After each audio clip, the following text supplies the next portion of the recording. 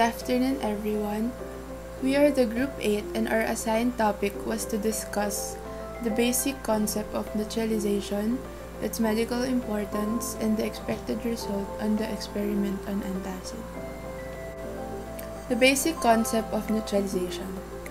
Neutralization is a type of chemical reaction in which a strong acid and a strong base react with each other to form water and salt.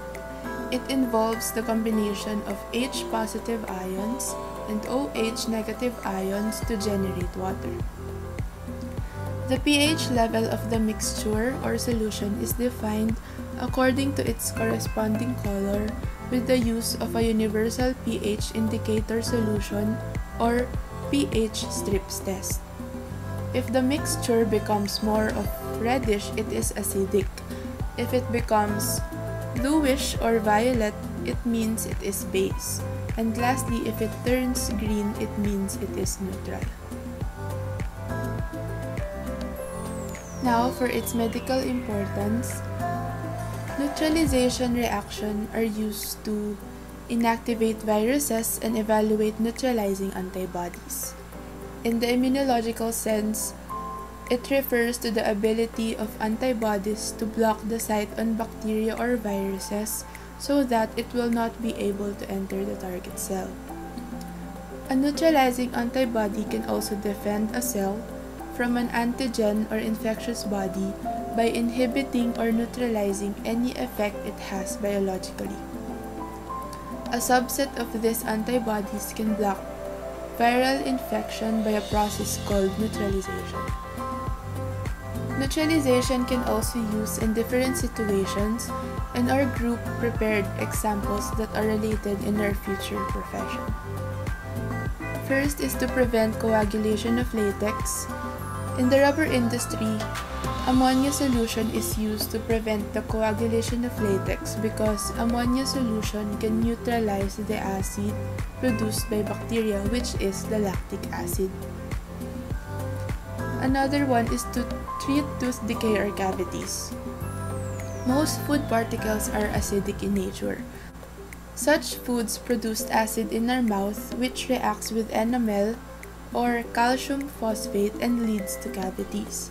Using toothpaste while brushing helps to neutralize the acid since toothpaste is a base. And with the connection in our experiment, to treat acidity or gastric patients.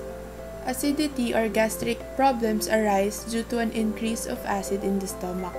Antacids or antacids are medicines containing bases, such as sodium bicarbonate and magnesium hydroxide that neutralizes the excess acid in the stomach.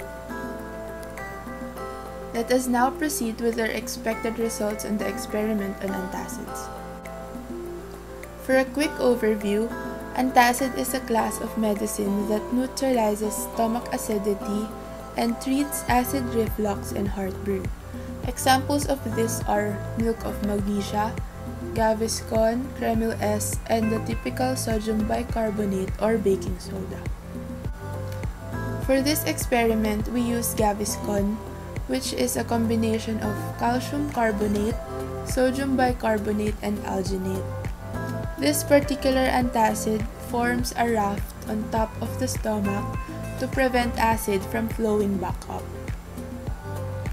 Portion 1 is a mixture of water with dissolved Gaviscon alone. Its pH level is ranging to 8 to 10 and it is a violet-colored solution. And antacids are primarily bases that neutralize acids. For portion number 2, it is a mixture of water, Gaviscon, and HCl, which is a strong acid. Here, the pH level becomes basic. The antacid, which is the Gaviscon, neutralizes the HCl, and it will start acting as a buffer if more HCl gets added. For portion 3, it is a mixture of water, Gaviscon, and NaOH. The pH level will become base because Gaviscon is a base and NaOH is a strong base. Mixing two bases together can't react to each other. And that sums up for today's topic regarding the concept of neutralization and its medical importance and the expected results in the experiment on antacid.